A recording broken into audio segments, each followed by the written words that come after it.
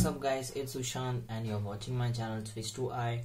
If you're new to this channel, please press the subscribe button and turn on the bell notification so you never miss any update. In this video we are going to learn about how to create a transparent YouTube logo on iPad using Keynote, and it's very easy to create a presentation, create a basic white, delete this. Okay, so now we are going to create the name of our channel. Okay, go to shapes, text, go to brush and go to paragraph style, titles. Okay, and we have to edit this and to type our name, channel name, switch to I, SWIT, switch to I.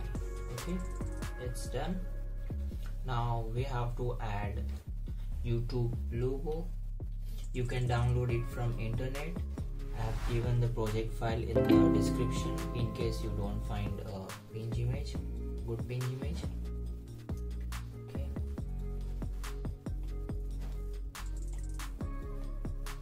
okay, and we have to scale down a little bit. Okay, it's done. If you feel that it's okay, we put the logo into the circle. Now what we have to do, now we have to select both. To select the both YouTube logo and text, select two fingers and then like this. Okay, and create a group. Okay, and we are trying to get this into the middle.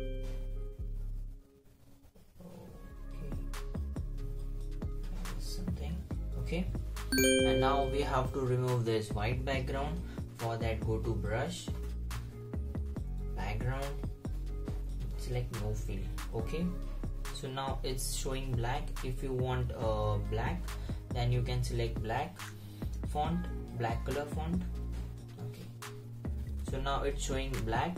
Our text is not visible now.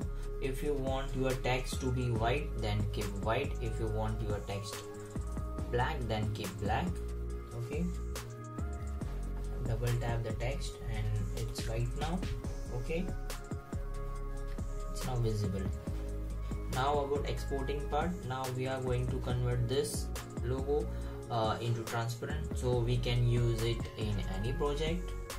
Okay, for that go to this three dots, export image, select slide range 1 to 1, PNG, keep transparent background, turn on, it has to be green, export, save image, it's saved. Go to photos and we are going to check it. See, it's transparent. Okay, so now we are going to open lumafusion to drag this. So it's transparent now. Just we have to go to edit and we can put it here, we can put it here, we can put it here, anywhere you want. Okay, that's super easy. Now go back to Keynote. We can give rename this project YouTube logo, channel logo, and tab on presentation, and it will be saved.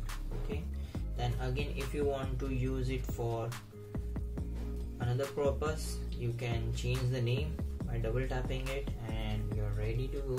Okay, then repeat again same process.